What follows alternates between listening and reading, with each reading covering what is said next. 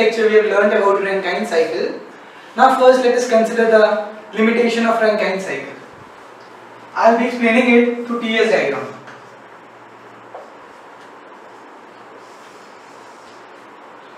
Let us consider a TS diagram. This is point 1, that is inlet to the turbine. This is point 2, that is after expansion. This is point 3, that is after the liquid went through condenser. This is point 4, that is after pumping. Now you can see that this is the expansion line. Steam after expansion lies in liquid plus vapor region in certain conditions. Now I would like to mention one point, that is after expansion through the turbine, the maximum moisture content should be only 15%. Otherwise it will corrode the blades of turbine. So this point 2 should lie outside this saturated vapor line. This could be done by reheating. Suppose this is the line. If we reheat this line, it went like this, and then again, then you can see that this line lies in saturated vapor line. Now this we could consider as point 2, that is after turbine expansion. The dryness fraction, that is moisture content should be less than 15%, that is dryness fraction should be 0.85. Dryness fraction is the amount of vapors in the mixture of liquid and vapor. Now if this is the condition, then the problem of less than 15% moisture content could be overcome. Now I will be explaining this through the other flow diagram.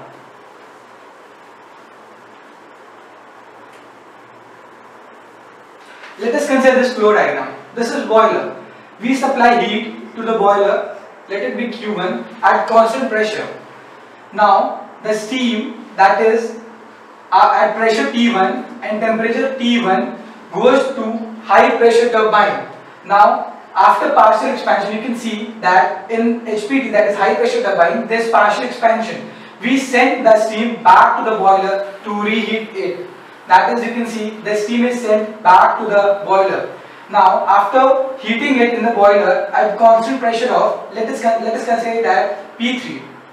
After heating at P3 and the same temperature T1, we will be reheating it to the same temperature of P1 and pressure of P3. It is sent to low pressure turbine for the other expansion, that is for overall expansion. You can see the steam is sent back to low pressure turbine. Now the steam after expansion to the low pressure turbine is sent to the condenser. In condenser there is conversion of the steam to the liquid at constant pressure and constant temperature. Now the liquid is sent to the pump, that is 0.5, it is the inlet to the pump, and pump now compresses the steam, that is it sends the steam back to the boiler. Now friends, we will be understanding this diagram through TS diagram. Let us take ordinate as T and abscissa as S. This is the dome of the TS diagram. First, let us consider the constant pressure heat addition.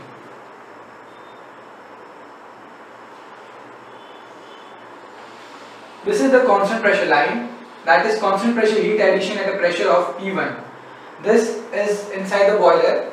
Now after the boiler, the steam goes to high pressure turbine, that is expansion occurs in the high pressure turbine till saturated vapor line. This is expansion. This is point 1, that is inlet to the turbine, HPT inlet to the high pressure turbine, and this is the exhaust of the high pressure turbine, that is point 2S. Now after the expansion in the high pressure turbine, the steam is sent back to the boiler for constant pressure heat addition, but at pressure of P3 and same temperature.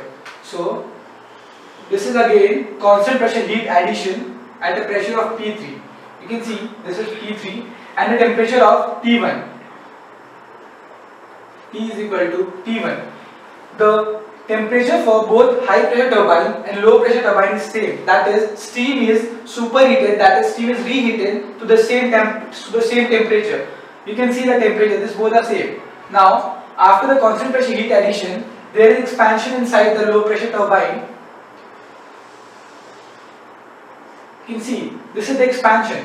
This is point 1, this is point 2s. Now this is point 3, that is inlet to the low pressure turbine, and 4s is the exhaust from the low pressure turbine. Now at 4s the steam enters the condenser and there is change of phase, that is steam gets converted into the liquid, that is water, at a constant pressure of P2. This is P2 and T2. You can see now this is phase change, that is this occurs in condenser from 4s to 5. This is point 5. Now at 5 the steam is sent to the pump to compress the liquid. You can see now 5 and this is 6s.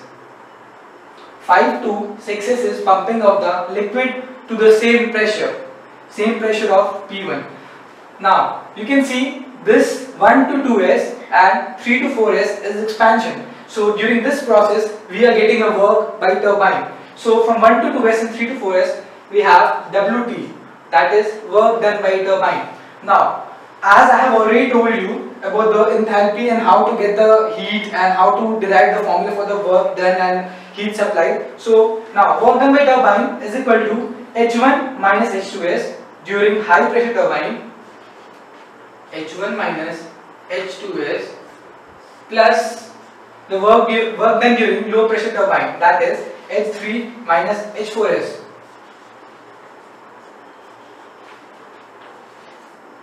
This is the work done by turbine.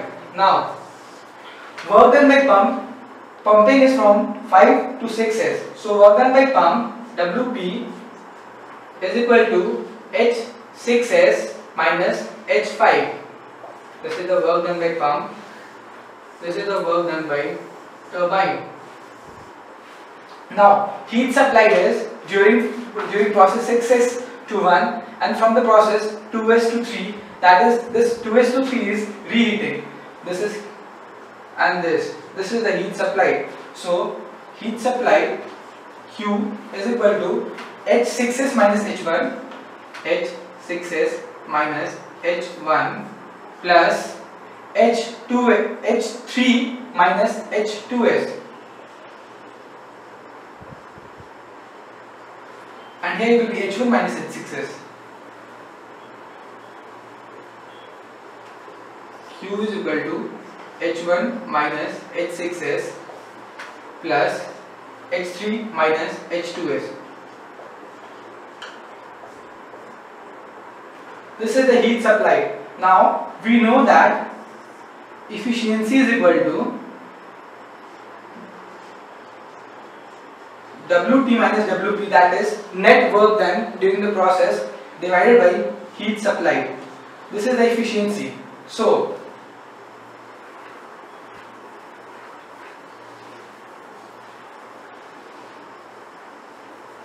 efficiency is given by work done by turbine, that is H1 minus H2s plus H3 minus H4s minus work done by pump, that is H6s minus H5 whole divided by heat supplied, that is H1 minus H6s plus H3 minus H2s, that is reheating. This is the efficiency of the reheat cycle.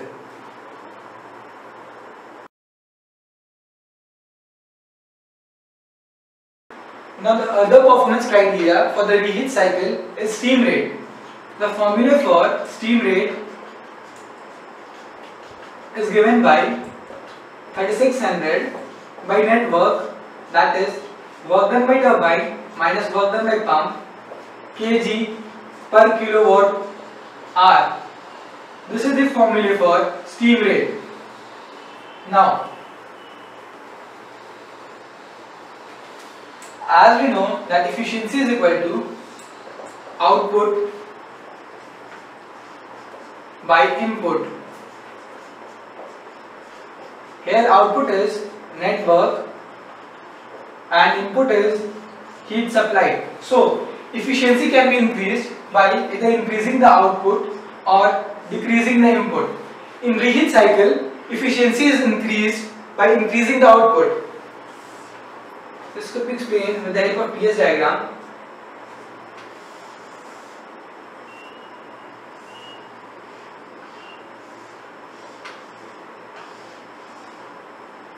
This is the TS diagram for reheat cycle. You can see this is the net work during the Rankine cycle. If we join this is the work net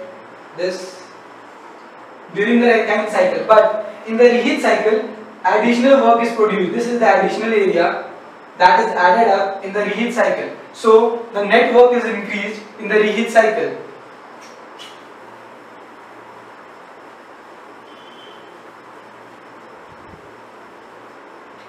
Now the other thing to be mentioned is that in the reheat cycle we have only two reheats, because all the turbine are to be mounted on the same shaft. You can see this is the shaft on which the high pressure turbine and the low pressure turbine are mounted.